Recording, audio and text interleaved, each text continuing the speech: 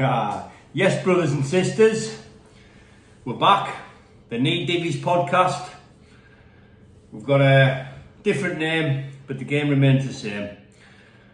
Today's special guest, Paul Greenough. Fighting trolls. How are you, brother? That's absolutely fantastic. And do you know what, man? It's a pleasure, mate. Honestly, it's a pleasure. Can I say one thing? You know, because I swear a little bit, is that right? Well, listen, Paul, you're just going to have to do the best you can. To start. Just going to have to do the best you can. Keep your swearing to a minimum. We don't want any insults. We don't want anything going after anybody. It's not really how we do it on this channel, Paul. But I'm going to give you plenty of chance to talk. You see, the aim for me with this podcast, without Paul, is to give people an insight, you know, into the man himself. I've never seen him being interviewed. I've never seen him ask any of the questions which I might ask. So, you know, I think it's only right to his followers, you know, and to even to the people who dislike him, to everybody out there, you know, to the whole YouTube community, you know, I think it's only right that we give Paul a chance to tell his story, you know, and, you know, get himself out there as who he is, as Paul Greenough, not fighting trolls. Get up there. You know what I'm saying, Charlie? Hey, thank you very much, mate. No problem, mate. Now listen, I have a particular format. Yeah. I like to go back to the start. So first of all, Paul, tell us where you were born. I'm talking, give us a little run up to your life up until you're about 10-year-old. Where you were born, relationship with your parents. What were some of your earliest years like? Right. So I was born in St. Asaph, 1988. And obviously my mum and dad were together then. And I had a nice childhood, you know, I had everything I wanted, clothes-wise, playing football, I did all. I had it lovely. Up until 11. Yeah, that's when it all went downhill. I was a little bit naughty before 11, but 11 was when it started going downhill for me. Relationship with your mum and dad, like? That's why I think it went downhill. They split. Right. And I got diagnosed with ADHD. It just basically went downhill for me from then, mate, to be honest. Is this the, you know, do you remember sort of things changing when you were diagnosed with this? Was it the acknowledgement that you were a bit different? And yeah, it was the aggression and the anger and the, you know, like if I'd have like if my mum would like have a look at an argument, I'd just like smash doors in. I was only 11. I was putting my hand, you know, them old like doors. I don't know if you remember them, the old like the thin cardboardy doors. Yeah, and, like I was 11, you know, I was like 10, 11. I was putting doors through and that, you know. Like it's not good, is it, mate? What was this inside? Where was this anger coming from? I think it was it was because obviously my mum and dad split up. That's the only reason I can think of. Because I had a good childhood, mate. I had it all. You know, I had all the best clothes, all the best things on holidays. You know, I had the best schooling, the best food, the this, the that, lovely home. You know, but like I think, you know, my dad, you know, messed up the relationship with my mum. Obviously she binned him off, and you know, went a bit downhill for me from that age, like, do you know what I mean? Right, tell me a bit about you started getting into trouble about 11ish. Yeah, so 11ish, 11ish was when, just before I started going to high school, was when I started hanging around with a little bit of the older lot, you know what I mean? Started smoking, drinking and on the sly and, you know, being a bit of a naughty little boy. So when it started going downhill more, I went into year 11 during the first year of high school. So got into high school, was only there for 6 weeks, right? Permanently excluded. Year 7 is that not? First year? Year 7, yeah, year 7. Year 7, yeah. So I was in year 7, 6 weeks or 8 weeks it might have been, something around that. And I was perfectly excluded. They said to my mum and dad, listen, he's not allowed 150 metres around the whole perimeter of the school. If he does, we see him, please get called. Do you know what I mean? It was for just going mental in classes, like, so say like I was sitting in a class like this now, and I was just, because I had like the ADHD, I was dead agitated and I just chuck things, and like if the teacher said something, I'd be like, what, jump up, like, what the fuck, and then they'd obviously get the, like, the headmasters in, and like the Garth Joneses in, like the, you know, the special teachers, and they'd take me out, and I was just a proper nuisance, mate. Was this permanent exclusion, was this like a build-up of, like, you know, sort of multiple behaviour of the same sort of nature. Hyperactive. Very hyperactive, naughty kid. Like. Yeah. So I think I was the only person in that whole school from still to now that went from year 7 up until then to be permanently excluded. I think it was not even 6 weeks or 8 weeks. I'm sure it was not even. I can't remember the exact date, but it was definitely only that time. And I was gone. See you later. They couldn't go. Do you know what I mean? Did you never have any sort of special help? You know, yeah, I had a social worker, Jackie. She used to come and take me to like McDonald's and karate, and you know, to try and talk me and try and change me and try and help me. And well, they tried to put me on tablets when I was young, but my mum, like I don't know if this will get in trouble, like, but she wouldn't give me. So that's why with the Swan, our friend Swan, which he'll be telling me the story next week, you'll hear about his tablet thing. I didn't take them, do you know what I mean? That's why I'm a bit hyper sometimes, like I'm always like up, down, and because obviously I've still got it, do you know what I mean? Yeah. It's not going to leave you, is it? So, yeah, so I got kicked out of that school, and then I was off school then for a couple of months, but in them couple of months I was hanging around with the wrong people still, and I was going out getting drunk, my mum was out everywhere looking for me, and I was just being naughty, robbing crates out of shops, and I was only a kid, do you know what I mean? I was hanging around with old people and that, you know, and there was a place called the Abbey in Greenfield, so it's like an old monastery, that's where we all used to drink. So that's why, like, you know, my mum used to come there, get home, always worried about me, and that, you know what I mean? I was naughty, and I regret it now, because obviously I know she just loved me, and, you know, I regret it, like, so, yeah, so from then, obviously I was off for a bit, they put me into a special school called Fluent On. And that was a referral school. Have you ever heard of one? Yeah. A referral school. So yeah, so I went to a referral school from the age of 11 up until year 7, going into from year 7 to year 10, like 2 years left of normal school. I was in a referral school. But in a referral school, to be honest, I started changing a little bit. Do you know what I mean? It was actually alright. You know, we played pool and I went to football and. We were just in classes with like 3 of us, do you know what I mean? We were getting proper looked after. It was good. When I was in year 10, they gave me another chance in Flint High. So I got another chance half a day a week. So I went in half a day a week, and that was alright. I went a day a week, and then I went 2 days a week, and I went 3 days a week, and then it built up until I was in there full time. Yeah, they accepted me full time. Yeah. That lasted about a month, and I ended up going crazy with one of the teachers. What was his name? Sorry, I can't even remember his name. I ended up going absolutely nuts on him. So I was in a PE lesson, and I can't remember what happened, but I ended up just going nuts, pushing him, going, I don't want to swear too much, but that was it. Boom, see you later, you're not in this school, we've given you a chance. See you later. So that was it, I was out again. What's this 15-year-old?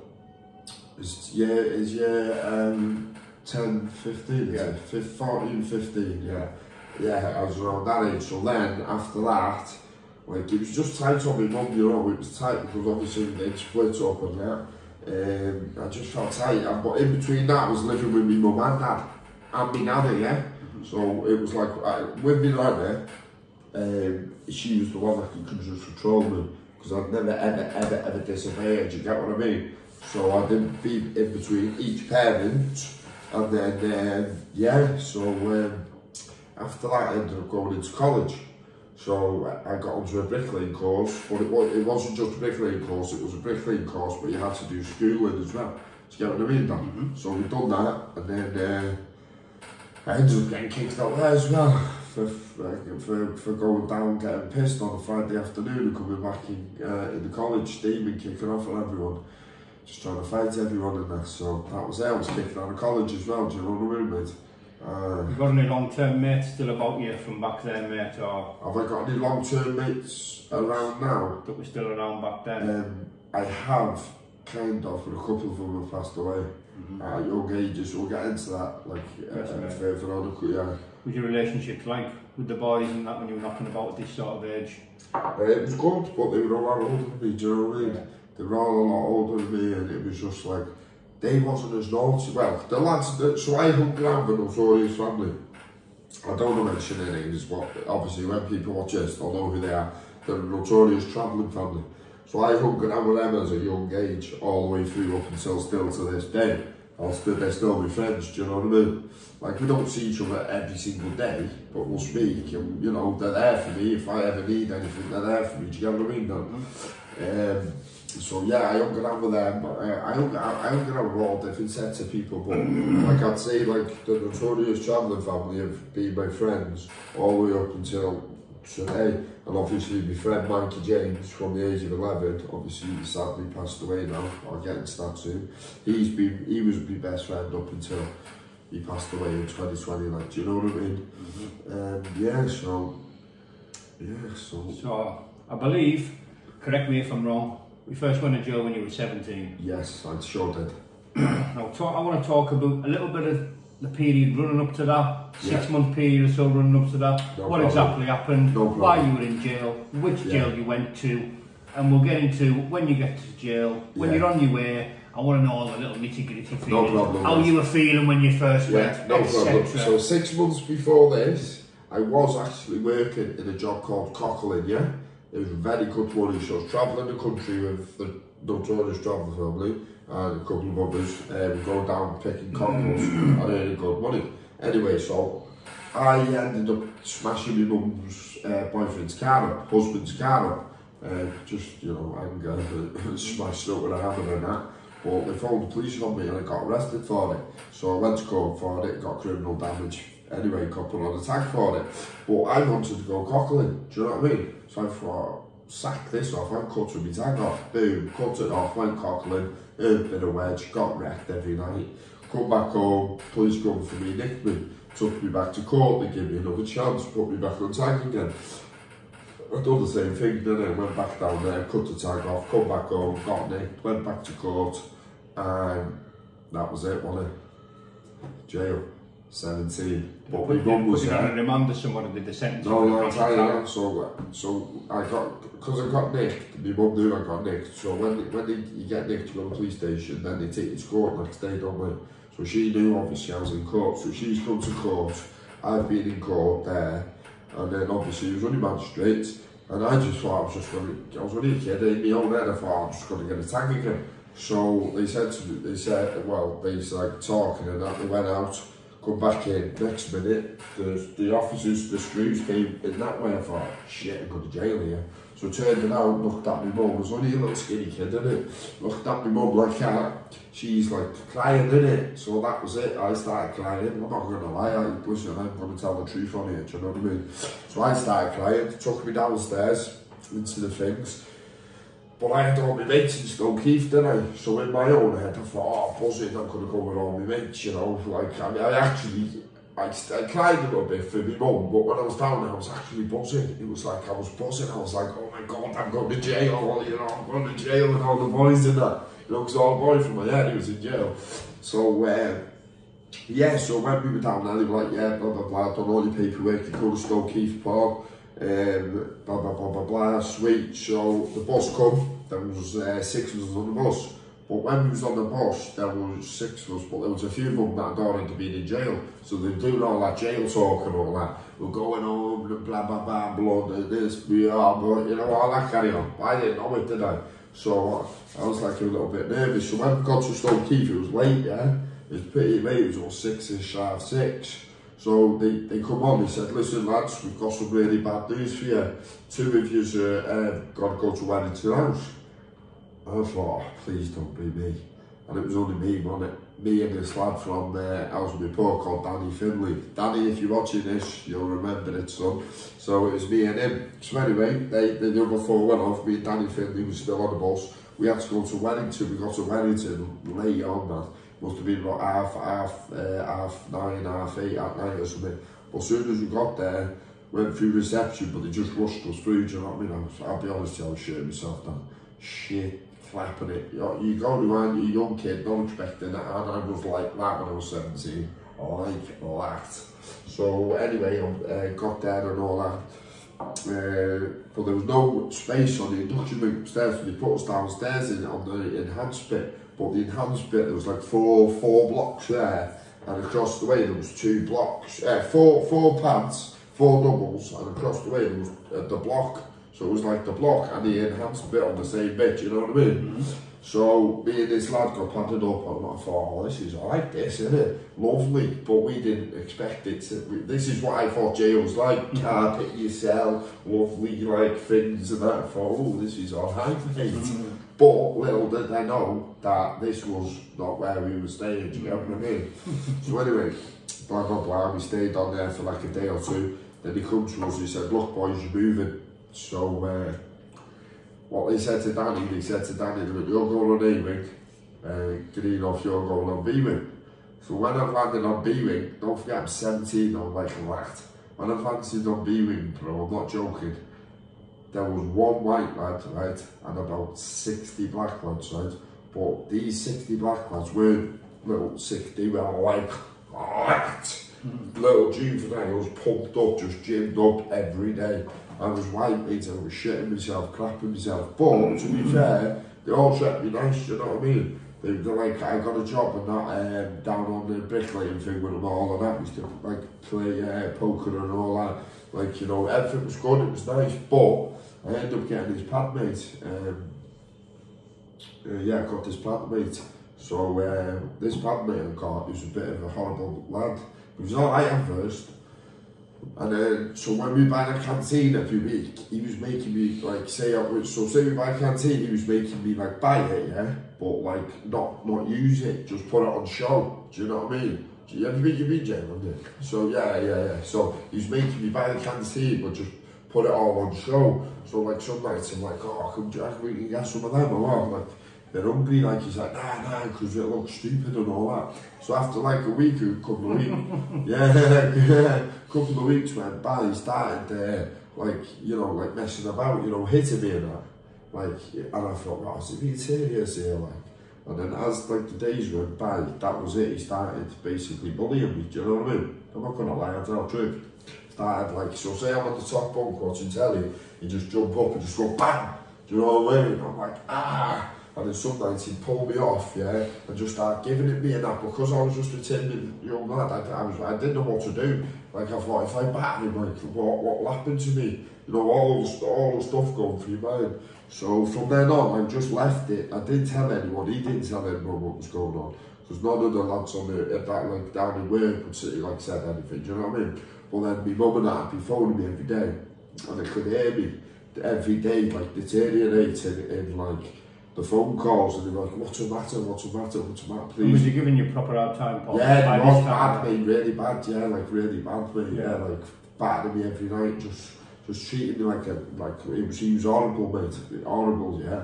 So one night, so on the phone calls to my mum, one day I just broke down in it and just said, Mum, I just can't do it, I just don't want to be here, yeah.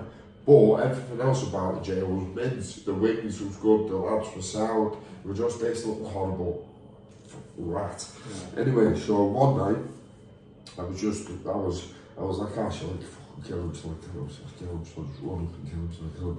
So what I done, I just jumped down, yeah, just ripped all the stuff down, yeah. We had the brush in our pad, yeah, a brush, so what I just went mad, yeah. Got all the shower gels, started squirting all the shower gels on the floor, grabbed the brush, snapped the brush, started whacking the windows in, yeah, do you know the windows there? Where was he at this stage? He was on the bed, he just didn't even say a thing then. He just didn't say a thing, bro. Do you know what I mean? He didn't say a thing. Do you know what I mean? So I just started whacking the windows in, yeah. Obviously the screws come, I was like, get me out this fucking bad, get me out this bad, fucking going mad, yeah.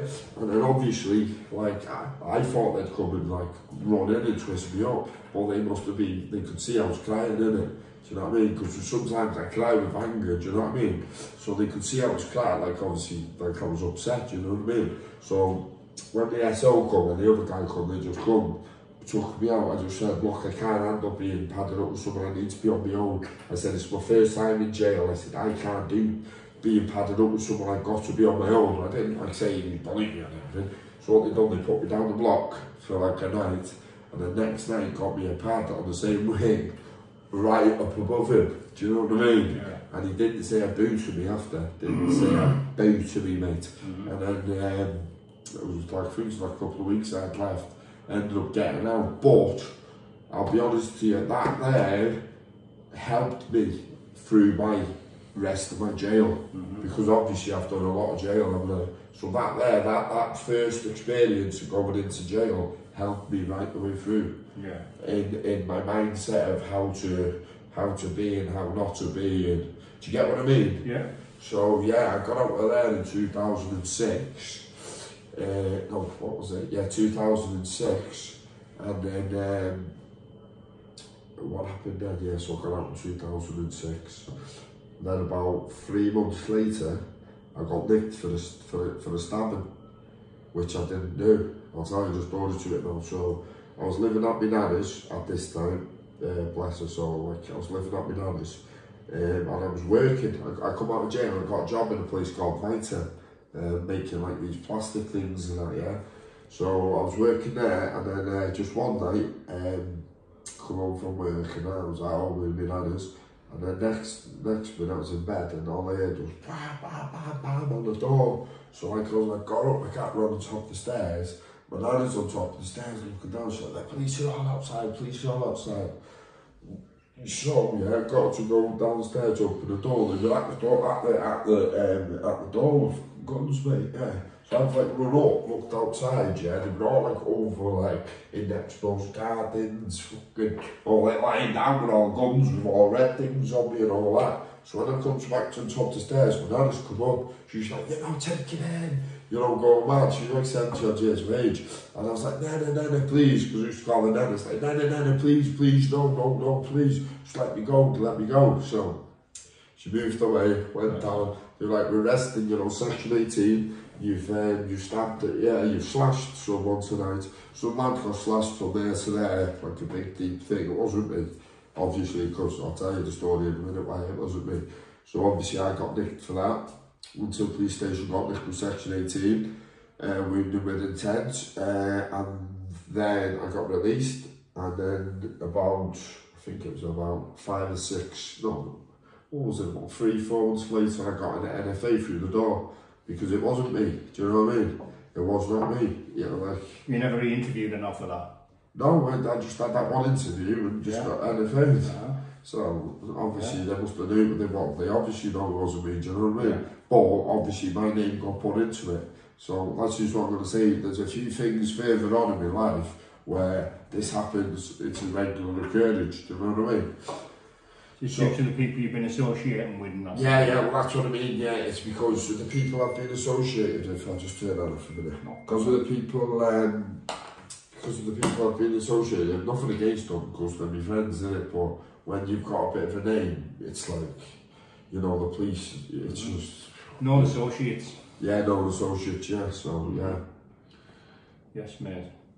Well, tell me a little bit about the next time you got sent to jail then, what you're out of. Well, that was literally, sounds a bit bad now, because it's like, it was about 4 months after I got an NFA on this one, yeah? So I come home from work from the same place, Mitre, one night, and I see my mum, and I come home, I was on a 210 shift, I was at my mum's at this time. So I come home, opened the door, and walked in, see my mum on the stairs, like crying on the stairs, and I was like, what's the matter with you, what's the matter with you?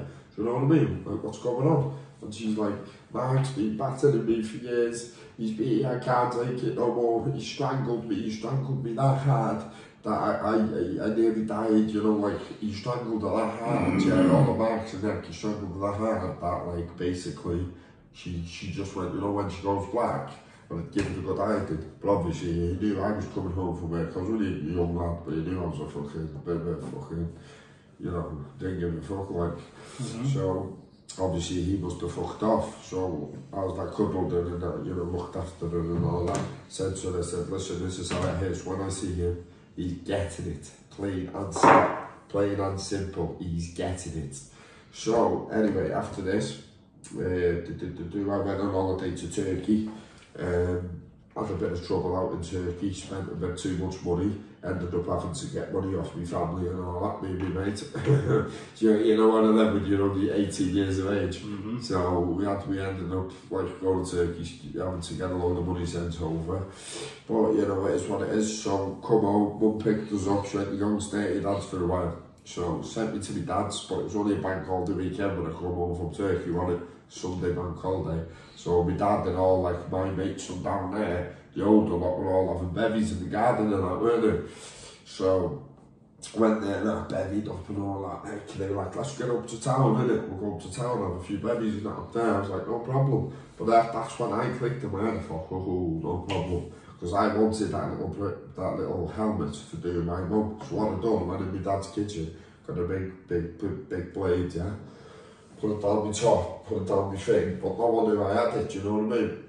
So went up to town, had a few beers and that in the top cross, and then me and Darren decided to like leave my dad and that in the big garden, all the boys, have a little nose downtown. So as we walked downtown, who did we see? We fucking stepdad, didn't we?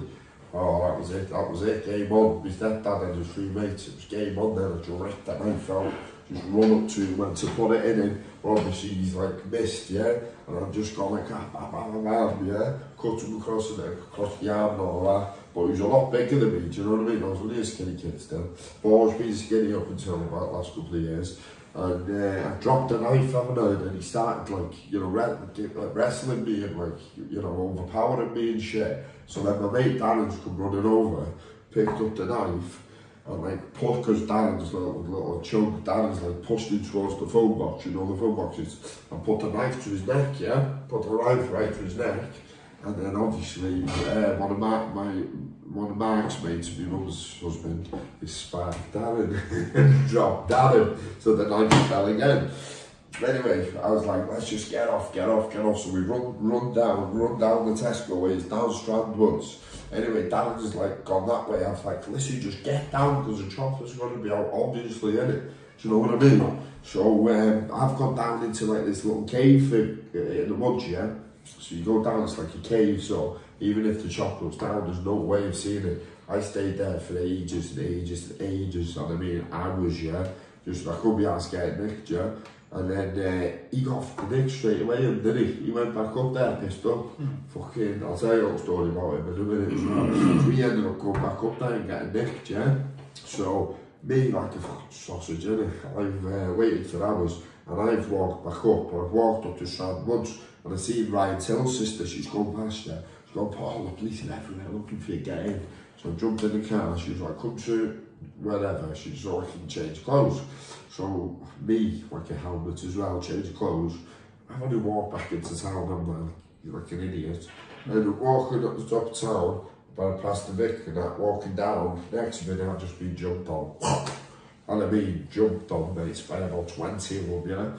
Jumped on me. Mr. Greenough and arrested on attempted murder of Mark Corbett for, Jesus, this is all I need, 18 years of age. Do you know what I mean? So anyway, I got nicked for that, yeah, so I got nicked on the attempted murder, and then went to the police station. Was that incident there the first time you ever pulled and used a knife on anybody? Yeah, that was, yeah. Yeah. I don't want to use a knife on anybody else. Was that the last time you ever pulled a knife on anybody? Yeah. Right. Yeah, I can think of, yeah. But I've been accused of obviously pulling knives out on people, right. But obviously that was the only time I've ever used a knife. Do you know what I mean? Yeah. Did it stick this charge? I'll tell you what happened in a minute. So, yeah, so we got nicked for attempted murder. Both of us. We was in the police station for 4 days. I was going to say 4 days then. Yeah, I do that all the time, don't I? Have you seen me do that all the time, Dan? I do it all the time, don't I? Yeah, 4 mile run. Yeah, big 4 mile run. Sorry for that. Yeah. Carry on. Yeah, so we get nicked, yeah, go to the police station, get charged with attempted murder, get remanded, go up to Lancaster Farms because there's no space, no colours, yeah? So when we've gone into Lancaster Farms, back then, I don't know why, how they done it, but they let me mum pass us full packs of fags, basky, and all that, do you know what I mean? So we were nice, we like smoking our heads off and that. We was in Lancaster Farms for 2 weeks, But like Darren was saying to me, like, because he's done a bit of jail all through the juvies and that properly, like for a long time, he's like, look, you know, we're going to be getting the 10s and after this, you know that, don't you? So I'm flapping me thinking, do you know what I mean? 10 years, mate, Jesus. So anyway, after 2 weeks went by, we got transferred then back to court, was it? Yeah, back to court for another plea. I think it was a plea hearing this time. And then I went guilty, he went guilty. So that was it then. Back to on course, because it was space and on course. And then we was there for another 30 odd days. And then that was it, back to court. I got 4.5 years on a guilty plea. So it was around about 7 years something. But because you take your third off, don't you? So I got 4.5 and he got 3 years. I think he got like something like for 4.5, dropped to 3 years for guilty, something like that anyway. So then, yeah, so basically, yeah, that was it then. I was just doing jail time at that time, 4.5 years at the age of 18, do you know what I mean? For doing that to that horrible man. But since that day, he hasn't stepped foot back in Hollywood Town. Have you, Mark? And you know you won't, because obviously of my friends and that's all I'm saying. That's all I'm saying. Come back. Right. So what was jail like for you this time, second time round, big sentence? Oh, lovely, mate. Lovely. Lovely. No, I'll tell you what happened straight away first. So, gone in there, landed on the induction, not induction, maybe it was called the First Night Centre, yeah? That's right. So, in all course, yeah, the First Night Centre. So, we landed on the First Night Centre, it was a lad called Kieran, what's his name? Kieran Salkel, what's his name? Kieran Sendall from Flint, proper lunatic, mate, absolute psychopath. He's just got a 10 now, he's a lunatic. So I was on there with Kieran Sendall. Michael, he got moved off because he was high risk, yeah. Darren, who was with I didn't see him have basically through the whole sentence. So I ended up going from the, what do you call it, the First night centre over to the induction wing, and I padded up with Kieran, but he was a bit of a live wire. So he was like, look, we'll stick together, you know, blah blah blah, we'll stick together. Obviously we're both Welsh, you know, all that carry on. So I was like, yeah, no problem. So about 3-4 days later, the screws come to us about I think some 7, 8 at night. They said to us, yeah, you're moving over to Beaches Blue. It's like, okay, no problem, pack that stuff. They must have needed the space for someone coming in, you know, from court. So we've gone over there, but when we've gone over there, it was all lockdown, wasn't it? You know, everyone's locked up. So when you hear the trolleys going, everyone's at the windows, aren't they, having a look, and you know, everyone's going past, everyone's like, I don't know how to say this in a way where, because my mate was half caste, so I don't know how to say it in, like, basically they were saying racial slurs. So they were saying racial slurs out the window, yeah? So we got on the wing, got into the pad, and obviously people shout out the windows, don't they? So like loads of scousers and that were shouting, yo, where are you from, lad? Blah, blah, blah, blah, blah. And they were like, obviously still shouting racial slurs, this, that, the other. I had my toothbrush with me dinner like that on the bed. Not on the bed, on the floor like that. Like sharpening it up, do you know what I mean? I was only a kid still, wasn't I, bro? Do you know what I mean? I was sharpening it up, thinking like it's going off in the morning, because he was arguing with them all night. Like, I mean, proper arguing. So as soon as breakfast come in the morning, basically we was at the door, up, ready, out, do you know what I mean? But looking around, nothing happened until about 10-15 minutes later, and then 1 scout would come, 2 scouts would come, 3 scouts would come, and then they all just came in our pad, but they were being sound, yeah, but sly sound. Do you get what I'm saying? Being sly sound. So everything was alright, and then we all got banged up and all that again. And then at night time, he was on a visit, my pad mate, yeah. So he was on a visit, and it was Soch time, so he went on a visit, and on Soch time I was just like standing by the door, you know, just like looking at him playing pool, and going around the bed, and I was paranoid, I was anxious, I was, you know, I was in a man's jail at 18, do you know what I mean? Not used to it and that, properly. And then, anyway, So a couple of these councils came in and it was like, where's your mate, lad? I was like, he's on a visit, you know, mate. He's like, you alright, though, lad, yeah? You know, like you, aren't you, lad? And I was like, yeah, man, just, well, you know, what you're in for and all that. Like, I was like, well, I'm in for just giving me stepdad one, innit, you know what I mean? Because you battered me, man. They were like, oh, fair play, lad. So they went off on that. Anyway, my dad, came back, come off a visit. As soon as he's come off, they must have been watching him, innit? So he's come through the door, gone onto the toilet. I've been lying on the bed, innit? Next minute, this, you know, heroin addict. You know when they pay him, heroin addicts come like in the pad, he's been having a beer, and he's just got the cast straight across his thing there, blood everywhere. So obviously he's pulled his finger up, run outside, I've jumped up, but obviously like he was scarped, we couldn't see him, and obviously the officers have seen that, and they're gonna all blood's coming, and my mate, because he's a nutcase kid and sender, he was going off his nut, you know, he's screaming, he's just blood everywhere, you know what I mean? I thought, oh, is this what jail's like? Yeah, shit. Do you know what I mean? That it was a bit of a pretty scary experience. Yeah. So obviously the wing got locked down, and then obviously all the officers come, they were like, who's done it? He was like, I don't know him, I'm not saying anything. He said the same, we don't know, we're not saying anything. They said, but look, we have to get you off the wing for, like, you know, safety purposes, innit? So they took him over to healthcare and put me over on Val Red. So when I got over onto Val Red, it's only an enhanced wing, innit? Oh, belter, best wing in the jail.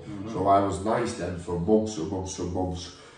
But what I started doing, I started working with people, I'm not going to say who, but I started working with them, getting the parcels, yeah? Because I had the job in the kitchens.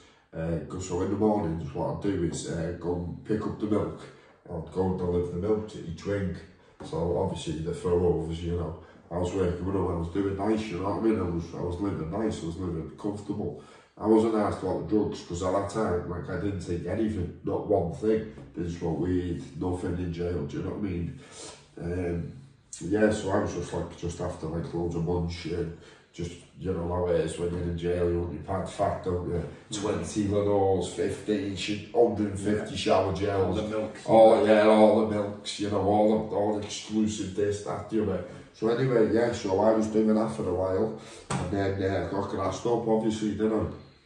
So this is when I'm going to tell you about Snaggle in a minute. So anyway, so... Watch it, Sean. Go on, Shawnee, man. So anyway, so yeah, so I ended up getting a security shipped down to Allcourse, to Stoke-Keith. But when I've got to Stoke-Keith, because obviously I've not really done much jail, my records alright, I don't know, they must have seen a security file on me there, I don't know why. So I was only in there for like a day or two, and I got on the induction wing in Stoke-Keith, and I got a Cat D review, yeah? I think it was a day or two after I was going to Cat D. And I was off to Cat D, I was like, this is sick, mate. Do you know what I mean? Yeah. So I ended up going to Cat D, and yeah, so went to Thorn Cross. And the day I went to Thorn Cross was the day Madeline McCann, I can remember it perfect. It was the day Madeline McCann disappeared. It was about June the 3rd or 4th or 5th, 2007. So I remember going in the sweatbox and listening to it, you know what I mean? Like some things I remember very well. And then, yeah, so I'm off to Stokey, I'm off to Thorn Cross now on the same sentence. Yeah, so what I've done there was just, you know, work, blah, blah, blah. I'll tell you one story about Snaggle. I got mixed up with like Snaggle and all the boys, like it was a good, you know, tight team. So one day I come out the shower, well, obviously Snaggle, it was, you know, a big guy, wasn't he? He is a very big guy, and I think he obviously in jail he takes steroids and like the big guys, don't they? So one day I've come out the shower and he kept me in it. So I turned around and gone, who the fuck you fucking taking, you little prick, innit? Do you know what I mean? He's gripped me around the neck, chucked me up against the wall, like that, yeah. He's got, you ever speak to me like that again, I'll snap your jaw. So he's let me go, I've turned around and I've gone, you fucking bellend. And he's just come running over and gone, boom. Literally, mate, literally, I swear down, yeah. Literally, I swear, my eye, yeah, he broke my eye socket, yeah. And my eye was like that for it. He regretted it after, like, he was like, what, yeah. Obviously I had to go to hospital to like get it checked out and all that kind of. And then when I got back from hospital, like, he was like, you know, apologetic. Like, he was like so sorry. He was giving me bird. He was this. He was just because he regretted it because he was my mate. And it, went a bit far. Huh? Went a bit far. Yeah. It was a good thing. Like, I'll give him that. Like, yeah, it took a bit of stopping. I'll give you that, shorty boy. I'll give you that. So yeah. So what happened after that? Then I was, I'll be honest with you, mate. I was getting me home leads in, not me home leads, my town visits in Paul Greenough. When I was getting picked up, I was flying straight home because it's only down the motorway 20 minutes. You know what I mean? 25 minutes to Wales from Warrington and back in it. Do you know what I mean? So I was coming back with weed, and none of my family did. I was coming back with Rocky. Do you know what I mean? Plugging it and coming back having a little shot with it because I didn't mind a little bit of Rocky. Do you know what I mean? Not that skunk gear, fuck that. So I had a little bit of chon, but I was making me canteen, you know, my munch was back here. So I was doing that every 2 weeks, and 1 week I come back, but I was late. So, because my mum didn't know what I was doing, she took me out for food, and then I had to go to my mates and have the Rocky. So she was like, what are you up for the up? So I didn't have time to grab it and, you know, deal with it. Do you know what I mean? Deal with it, I mean, bank it. If you don't know what bank it is, it's, you know. Put it on the shelf. Put it on the shelf. The prison pocket. The prison pocket. Yeah. Anyway, so I didn't have time to prison pocket it. But there's only one time, only one time, right, when I've come back, they had all the dogs on, didn't they? So, that was it. It was game over for me, wasn't it? Game over for me. That was it. Yeah. Yeah, no, I'll tell you what happened. So they obviously got the dogs on me, sniffed it out, I passed it on, they made me strip search even more. Did you know what they done to me? Mr. Davis, his name is. So if anyone knows Mr. Davis from from Farm Cross in 2007, what a horrible little human being he was. Horrible, mate. Anyway, so what they done to me then, they put me down the block for a week and then shipped me back to Stoke Keith. Oh, I was wounded. So for on that 4.5 year sentence, mate, I went from there to there to there to there to there. We never got to the bottom of what did the screw do to you? We never got to the bottom of that. Which one was the neighbours? Yeah, what did he do? No, that's just what I'm saying. He made me squat, didn't he? He was making me squat when you're not allowed. Do you get what I mean? I passed him what he had, but he was making me squat and put the mirror there. Do you get what I mean? It's not allowed, is it though? Do you get what I mean, mate? It's not allowed. I got told it's not allowed. It's against the law. I think he's been sacked off now anyway. He was a horrible... He was from the army and he was just a bully. He used to go in people's pads at night and just like rip them out the pad and just like rip this. Do you know what I mean? Just a bully, mate.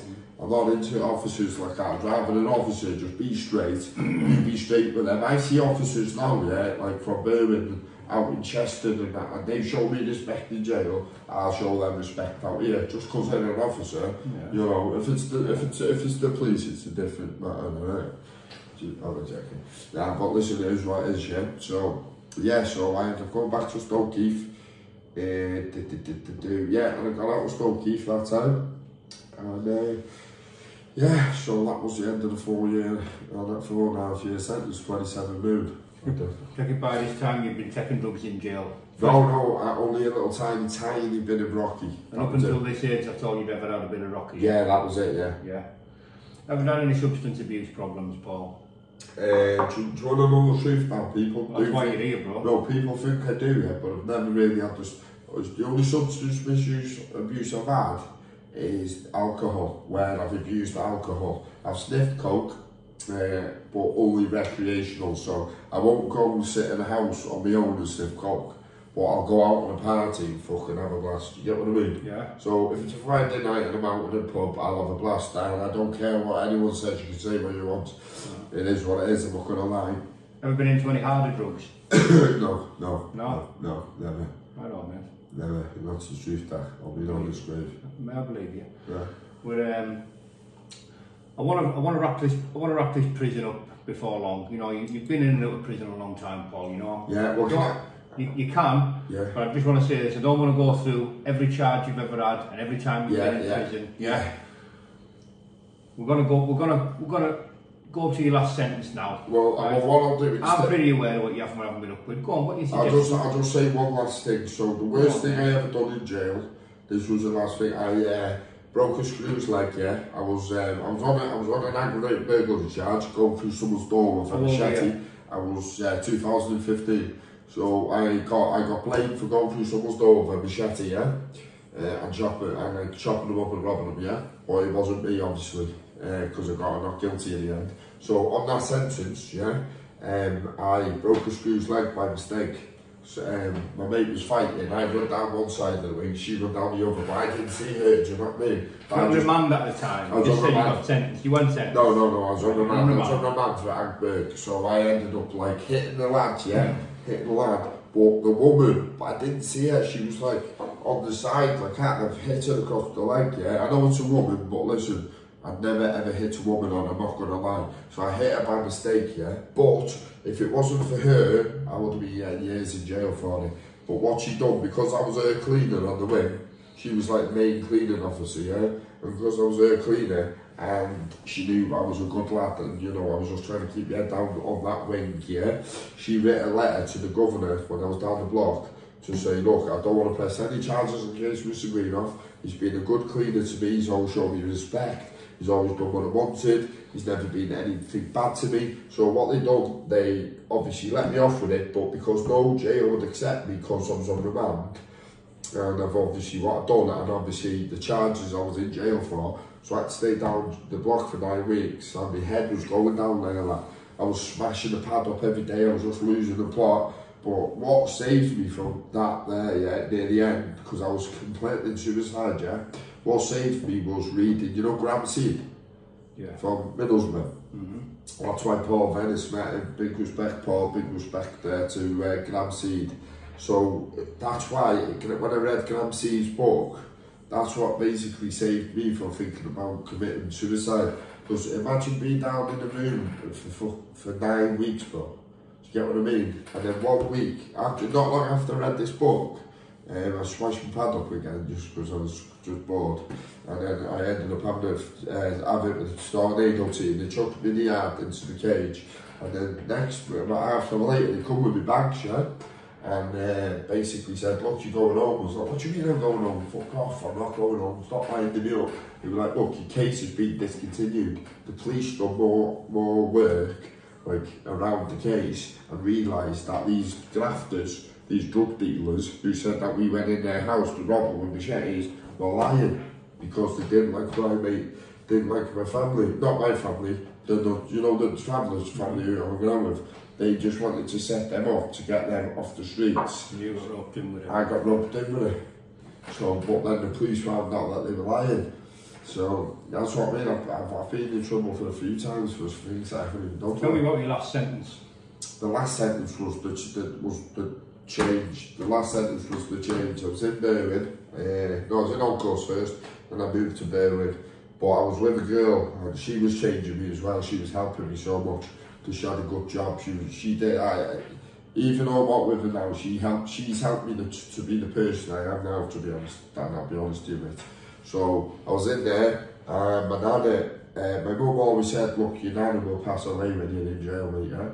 So basically, my nana passed away, but the night before my nana passed away, she said, Paul, not like she didn't say it like Paul, but she, she was ill saying it, please promise me you'll never go back. And I promised her. And from that day, the next day she passed away, I went to her funeral.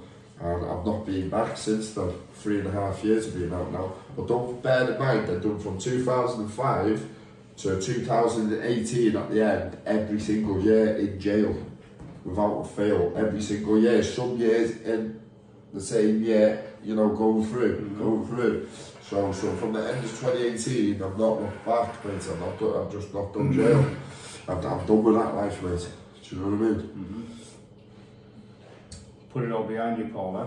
Put it all behind me, mate. Don't get me wrong, I'll still speak to my mates and that, who I've been in trouble with and stuff like that, but they know now. I went out with my mate Friday, but he knows now I'm a different guy. If he starts being a bit of a leery little man, yeah, I'll just pull him to the side and say, look, you're with me, sort your fucking head out. Do you know what I mean? I'm not having none of that fucking daft bullshit. I'm not about that life no more. Do you know what I mean? Yeah. And that's it. I'm not doing it, mate. Right, Paul, let's get on to your YouTube channel. Yes. How people know you mainly. Yeah. Fighting Trolls. First of all, the name Fighting Trolls. Yeah. Where did that come from? Well, where it come from, matey, it was a lad. I don't want to mention the lad's channel because he's a bit of a helmet, like not like he's a bit of a wrong kind of guy, yeah. So it was a guy that was doing live streams, and I seen him getting tedded, like trolled all the time, innit? And he was getting trolled every night, So I just thought, I'm going to make a channel and call it Fighting Trolls and fight these people, yeah? Just show me how the buzz in it, and then, so I made this Fighting Trolls, and then... Did you mean fighting as in fighting you? You're just going to verbally attack them back? Was that your plan? Yeah, probably verbally attack them, like, not so much fight them, like. Okay. Right? So don't get any ideas, right? Yes, mate. Yeah. So, want to get on to a bit of where it is lately. A bit what most people, you know, get this impression here. Yeah. Because, in all honesty, when I look at you, I mean, I don't watch everything all the time. When I watch you on Fighting Trolls, most of the time, you're all over the place. Yeah. Your head's all over the place. Yeah. 1 minute you're like here, next minute you're there. I can speak to you on the phone, and I'll be like, fucking hell, he's in a good mood tonight. Yeah. And I watch you on your channel, and you fucking twisting up and spitting something about everyone. And then I'll say, that's a bit heavy, I'll knock that off. And I'll go back 5 minutes later, and you're just like, yeah. You know, like... Yeah, I think it's, mate, apart from my ADHD, what I think it is as well, Dan, I had an assessment, so I could have bipolar, yeah, but they messed up with the assessment, and I just couldn't be asked to go back. I just couldn't be asked to go back to do it to us. Yeah? Yeah. What I think... Yeah. What I see, is I see somebody who lets everybody get under the skin. Yeah. What I see is a high percentage of your content being reacting to what someone might or might not have said, or what a group of people might or might not have said. That's what I see. When I see, that's what I see. Yeah. Your lives, I used to watch your lives a lot. Yeah. Seems to me like the vibe's gone down a little bit. That's what I see. I see the vibe's gone down. The vibes, it's dulled down. Do you know what it is since that? It's since the 3D Fight Club come along. It's since that came along, a lot of people got jealous, and they started turning a lot of people. They can't listen. They can say, "Oh, we're not jealous," but they started turning a lot of people against it. So they stopped watching and they started just, not coming on the channel. And say if someone came on the channels, so say like for instance, a lad called Flavors would come on the channel, loving it. People would text him on Instagram, don't go on there, he's this, he's that, don't go on there. So they're turning people away from the channel. I get that. Do you get what I mean, Dan? I do get that. But let's just put that aside a minute for now. Yeah. You're always going to get that. Yeah. Always. You're never going to stop that. You're never going to stop people wanting a divide on YouTube, having to pick a team. Yeah. You can't get involved with anything now on YouTube without people wanting to know what fucking side you're on. Yeah. You see, it's a funny one because we are who we are. You know what I mean? We are who we are. But before I say anything further, we're not going to use the word jealousy, right? We're not going to use that word, but let's just say it as it is, right? People out there on YouTube, right? They're jumping on people to do with this 3D Fight Club. Now, I'll get into 3D Fight Club in a minute. But for what I see people giving Paul here a bit of stick, and other people that were on 3D Fight Club. That's what I see. I see people giving you stick. Now, let's have it right. You said you were going to fight somebody, did you not? Yeah. You got in there and fought somebody, did you not? Yeah.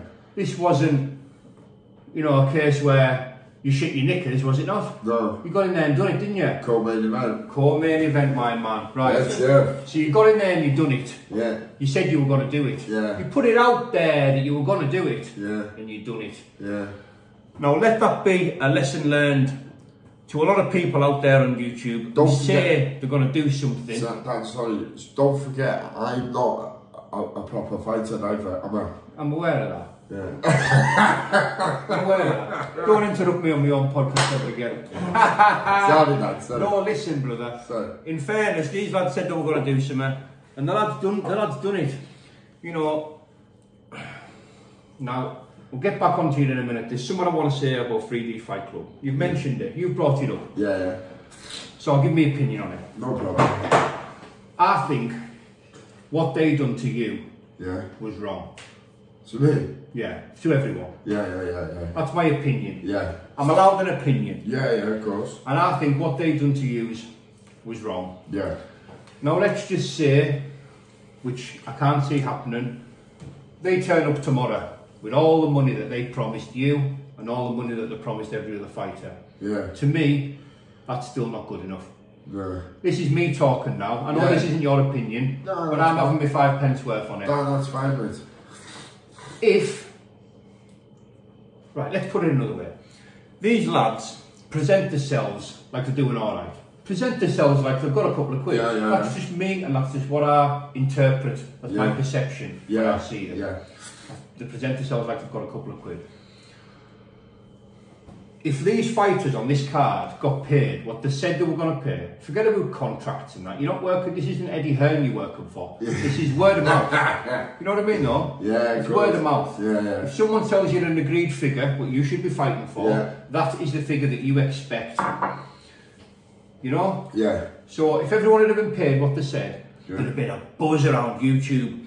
Everyone would have been like, oh my God, have you seen what these YouTubers and that getting paid for Pagger? And they'd be drawn in a load of good fighters because everyone would be like, hang on a minute, this is a winner, this 3D Fight Club. And there'd be this big buzz, this big attraction. You'd want names coming from all. I was thinking, I want some of these wages. Because grown men are no longer fighting for trophies. Grown men are fighting for wages. So when you're promised a wage that you don't get, and then you've got the promoters kind of weeks later saying, we're just going to give them what we think they're worth. Does that sound like a promotion that you want to trust? Yes or no? Yes or no? The way you're saying it, no. Right. But I'm getting paid, I'm getting paid Wednesday because obviously the tickets I sold and that. Like I say, I don't really want to get involved in going after anybody's money for them, anything like that, Paul. That's down to you lads. You know what I'm saying? That's down to you lads. But this is a new system that I've never come across in my life. You connect really. They could have had it, like you said, bouncing. They could have just got their own money out, give everyone a nice big fat wedge, and everyone, like you said, would have been like, oh, let's get on there. Run this first show at a loss. Run it at a loss. Create a buzz. Yeah. Now you've got everyone's perception of just thinking. Like, you know, I'm getting a lot of hate now for, like, like saying, look, I'm getting paid on this day, that day. But, like, obviously I did sell a most tickets, I sold this, but obviously I still haven't been paid my full amount yet, like, but, like, hopefully. I know what you're saying. Hopefully I will. And there's other lads there who haven't had a nut. You know, they haven't had a nut. There's a lad there who I know, he sold a table, full table, and he hasn't been given a penny. Like, and apparently they've told him he's not getting out. What? Aye. Now, like I say, this isn't a personal attack or a personal assault on anybody. No. But, you know, ask yourself a question. If you're fighting for wages, and you're no longer representing a club, and you're no longer doing it for the glory or the trophy on your shelf, does this sound like a promotion that you want to be fighting for? Because to me it doesn't. No, I know what you're saying. Now, like I say, things are different, times change. I understand this pay-per-view crack and all that. Yeah. But out of the 12 paid fights that I've had, I've seen promoters literally getting chased around the building at the end by maybe 2 or 3 fighters who haven't had the wages. Well, I'll be honest, I basically lent the money to pay for my own time, this, that, the other, because I thought I was getting an envelope at the end of the fight. That's what I thought I was getting. Well, I think you'd be right to think that. You know what I mean? I think that'd be. I've never, apparently the BFBA do it this way as well, but I've never heard of a fighter leaving an arena without getting his wages. Yeah. And I've seen promoters try and do that to fighters before, and it hasn't ended well for the promoter, like there and then. Yeah. Now, also I think, and I'm of the belief, that if you were dealing with, let's say, a load of fighters, experienced fighters, maybe off the unlicensed or the bare knuckle circuit, I don't think a group of fighters who know how the pay structure for events work would be as quiet as you lot would be being. Yeah, no, it wouldn't be, no. That's my opinion. Yeah, no, that's your opinion. Everyone's right to that opinion. Everyone's allowed one. Yeah, and I'm allowed one. It's not like you're kicking off. It's an opinion. Everyone is allowed that opinion. Absolutely. I hope everyone gets the money. Yeah, well, I hope I reckon, yeah. You know, it's all right saying, people saying, you know, we only think they're worth this much. Yeah. In my world, there's no such thing as an overpaid fighter. How can you be overpaid for fighting? Yeah. You fight. Can I tell you my agreement that quick? So my agreement was, they said to me, how many tickets do you reckon you... The figures don't have to be anybody's business. Don't put the figures out there. No, I'm going to put the figures out there. This is what they said. How many tickets do you reckon you could sell? How many pay-per-views, blah, blah, blah, blah, blah. So I said I could probably do this much, that much, this much, that much. I did do this much, that much, this much, that much. YouTubers or not, you lads deserve your respect for going in there, bare knuckle. Yeah. Bare knuckle, by the way. Yeah. Going in there, doing what you said you were going to do. Yeah. And then you deserve your money. That's why all these trolls are here, they're like that, oh, you lost, you done this, you done that, you done this. But you don't leave your bedrooms, for months and weeks and years on end, and you think you can talk, do you know what I mean, Dan? Yeah, I get it. I get it. Yeah. I get it, Paul, right? If I may just say something, brother. No problem, right? Mate. To me, that's your number one problem there, Paul. Yeah. Right there. Yeah. Very busy addressing what somebody might or might not have said. Yeah. You need to get to a place where you can learn how to handle it for Paul. Yeah. How Paul's head is going to handle this stuff. Because the second you stop doing what you've just done there, the second you stop, the second you'll stop noticing it. The second you feel this energy that people are putting onto you, people you don't even know. People who couldn't get in a fucking ring and do what you've done. Yeah, it is like that, thank you. You know what I'm saying? And these are the type of people that you're letting bother you. You're letting them bother you. You let them get under your skin. I see it every time you're on the camera. It gets up 80% of your content. Replying to divvies. I know. Why do I do it? I've asked you this a million times on the phone. Last night I was showing them my bank statements, how much dough I get, how much this. Like, Paul, it's none of their business. Do you know what it is, Dan? This is what plays with me, mate. I'll tell you quick. So why I do a lot of it is because when the real people are watching me, I don't want the real people to think that I'm lying about stuff. So I feel like I have to prove everything. You don't. I know. Well, from now on, when you watch this, that's it. That's it. No, from this day forward, I'm changing. Listen, your channel, Paul, right? It's got a good following. Yeah. For some following for good or bad, it doesn't matter to following. On YouTube, without your followers, without your audience, you're nothing. We're nothing. Right? You need to get in a better headspace, mate. Because I see somebody, mate. I'll try and talk to you a little bit about it afterwards, you know what I mean? But this is coming from somebody who knows how. This is coming from somebody who 2 years ago wanted to kill anybody that had a negative comment. I did. As soon as you get into the mindset and the headspace of this energy, even if it's bad, it's good. It's good. Your name's out there in a better or worse fashion. It doesn't matter. People are talking about you. There's a buzz. There's a rumour. There's a whatever it is about Paul. You don't need to first little whisper. You get a bit jump on it and give it both barrels. Nah, mate. Let it play out. Ignore it. If anyone asks you, you don't know what they're talking about. Because you're not giving it your attention. And where your focus goes, your energy flows. And that's where you are. That's where your focus goes. Retaliating and responding to divvies. So now we've done this now, you're going to see a new man, trust me. Well, I hope so. I promise you, you're going to see a new man. So. You don't need to promise me. What you're saying to me now, I listen. Like to respectable people, I do listen. Trust me, I've listened to quite a lot of respectable people over the last couple of years, and it's helped me out. To get what I'm saying? I do. So, and I think the potential future positivity with your channel depends on this. It depends on this issue. Whether you're going to be still going around the same block in a year's time, still addressing the same people over the same issues, or do you decide to completely cut them loose, let them say whatever they want to say, and take your channel to where you want to take your channel. Yeah, and that's it. We're going to have a belter. Yeah? Belter.